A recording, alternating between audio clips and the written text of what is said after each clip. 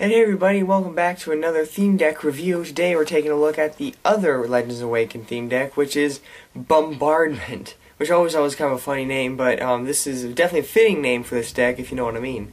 As you can see, the front has Regigigas on the front there, which is the main Pokemon in this set, and also the card of which they have changed to a special holo rare for this card set. And now you remember the one with Heatran in it, so let's go ahead and take a look at its alter ego, the water fighting deck, Bombardment. And I'm sure you remember this part pretty well from the other theme deck. You got the damage counters and the poison burn markers.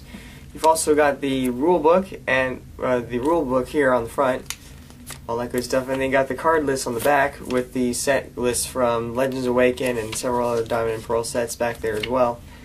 And then you also got the playing mat, which is pretty much the same thing, except it's got the same thing as the other one, except it's got the Bombardment little logo on the front there.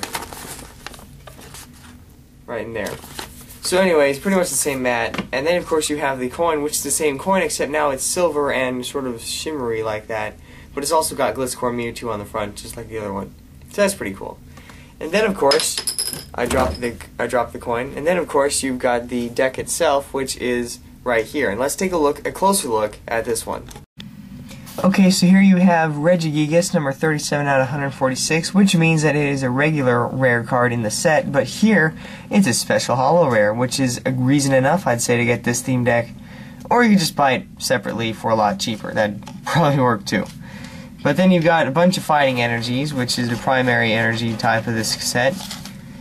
Then you've also got a bunch of water energies, which is, I think, the secondary type of the set. And then you got the trainers. And for the trainers, from Secret Wonders, you have 2 potions. You have from Majestic Dawn 2 energy searches.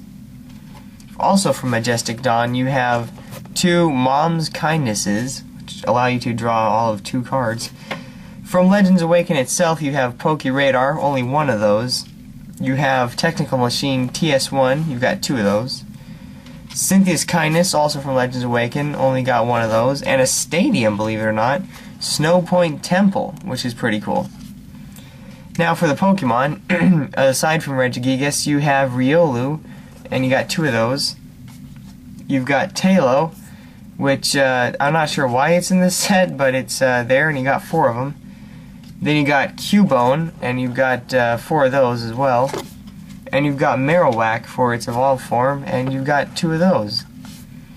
Then you've got Gligar, which is a pretty cool Pokemon, and you got 4 of those, and also its evolved form, which is Gliscor, and you've actually got 1 of those, and that's actually a rare card, a rare holo, and this is a variant version of it, so it's the non-holo version of the holo card.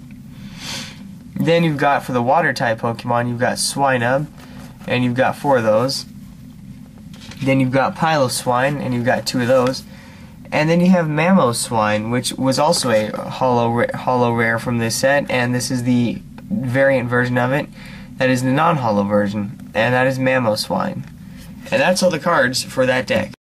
So here you have the deck laid out in its entirety, and you have over here the energies, and you have all the trainers, which I gotta say, there's not quite as many or as good trainers as there are in the Heatran deck.